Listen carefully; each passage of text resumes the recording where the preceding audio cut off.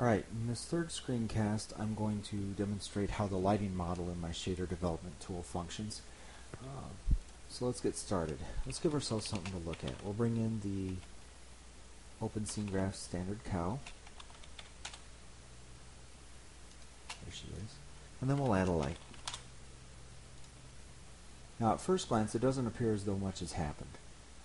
We certainly haven't added any lighting effect. And of course the reason is because we haven't added any lighting shaders to do the calculations, nor have we defined any lighting characteristics. What we have done is added geometry that represents the light source, animated it so that it orbits our cow model, and also behind the scenes added a whole bunch of uniforms that define our lighting characteristics. So real quick, let's take a look and see what that does to the structure of our scene graph. We see that as always we have our scene root. First child of that is a model node, which encapsulates our cow geometry, and the second child of our root node then is a light group node, which contains all of our lighting geometry. Now a light group node can contain up to 4 lights, and we see that only one has been defined thus far, the one that is very obviously orbiting our cow in the blue window right now. And it's at our light node level that all of our geometry, the animation, and our lighting characteristics are defined. All those uniforms for our lighting characteristics are defined. So right away, right off the bat, I can tell you that this creates a problem, because my original idea was to be able to apply lighting to a node, in this case the root node, and have the entire lighting state there supplied at that node so that state inheritance could pass that entire lighting state down to all of its children, so that no matter where you are in the scene graph, for example, if a lighting shader is applied, it'll always have those that lighting state available, the uniforms and so on, available for calculations. But of course, half of my lighting state is defined down here in the light node, which is a child of the root node, a child of the node I'm trying to light. And state inheritance only passes from parent to child, not up the line from child to parent. So I've written an internal mechanism then that will manually aggregate the uniforms defined in the light nodes in my light group, and then aggregate them into uniform arrays then at the node that I'm trying to light, which in this case of course is the root node. And we'll talk about that in a little bit. But first let's add a shader to our root node, and this is just a simple point light shader. You can find the code all over the internet. It's also in the OpenGL Orange Book. And we can see that the shader doesn't do anything because we haven't defined any lighting characteristics. So let's select the light that we've added, light 0.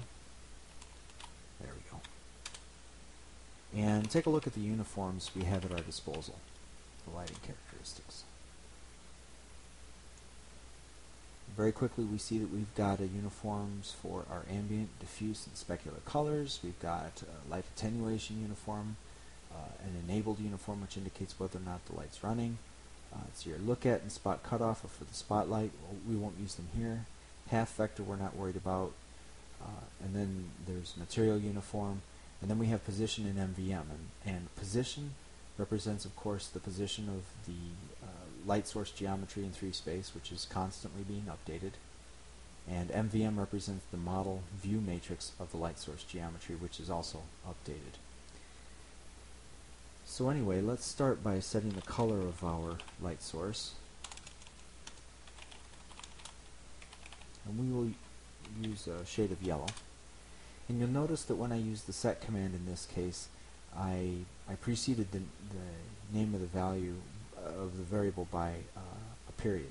And what the dot operator does is that it signifies the difference between defining a uniform and a light node property value. And the difference is that shaders care about uniforms and my application cares about light node properties. So in this case I set the dot color property here. I use dot color to set the color property of my light node.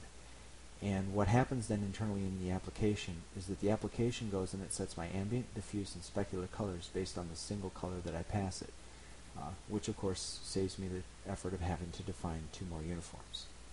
So we've set the color of our light source, and we see also now that our light source is a shade of yellow. Now what happens when I add a light is the fragment shader is immediately applied to the light source. And I do that for 2 reasons. One, so that it'll pick up the specular color and color the light source that color, so that I know what color that light source casts on my scene. And 2, because remember the light node is a child of the node that I'm trying to light. What that means is my light node then is susceptible to inheriting any shaders that are applied to its parents. So by placing that fragment shader on the lighting geometry, I've created a shader state at my lighting geometry so that it'll prevent it from inheriting any shader state from its parents. So anyway, we'll keep defining our lighting characteristics here. We'll set our attenuation value, and it helps to turn the light on. We'll enable it. There we go. And now we see that we have some lighting going on. Our specularity is a little out of control though, so let's set our material value to 100. There we go. Now we got something that looks a little nicer. Gives the cow kind of a plastic look, but it sure looks better. Now let's now that we have our lighting functioning, let's move our camera around in our scene and see what happens. And it would appear as though the lighting effect follows the light source as it orbits the cow. So it seems our lighting shader is unaffected by camera transformations. So now let's select our cow geometry and rotate it on the y-axis 90 degrees. And we do that and we see that the shader also appears to be unaffected by model transformations. So it looks like our shader is doing exactly what it ought to be doing. So let's go back to the light that we defined, light 0. And let's copy it to light 1. Now by copying it, what I do is I save myself the effort of having to redefine all those uniforms by creating an exact duplicate. And now you see on scene I have 2 lights chasing each other, and it's doubled the effect on the cow. So let's select the light that we've just added, and let's set its axis of rotation to the y-axis, because originally it's on the x. And as soon as we do that, we see the second light is now orbiting the cow in an entirely different manner, orthogonal to the previous light.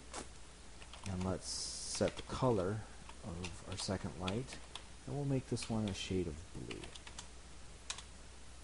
Alright, there you go. Now of course I could add a couple more lights, but rather than do that, let's go back to our root node and see what's happening with the uniforms there. Now if you remember, I said that I have an internal mechanism that aggregates the uniforms defined at my light nodes into uniform arrays back at the node that's being lit, which again in this case is the root node.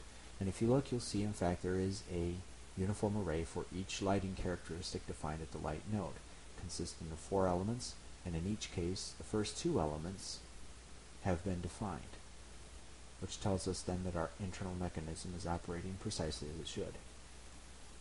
So there's one more thing that we need to do here. Let's go back to our cow model, and let's copy that. And then let's select our copy and translate that 30 units in the y-axis.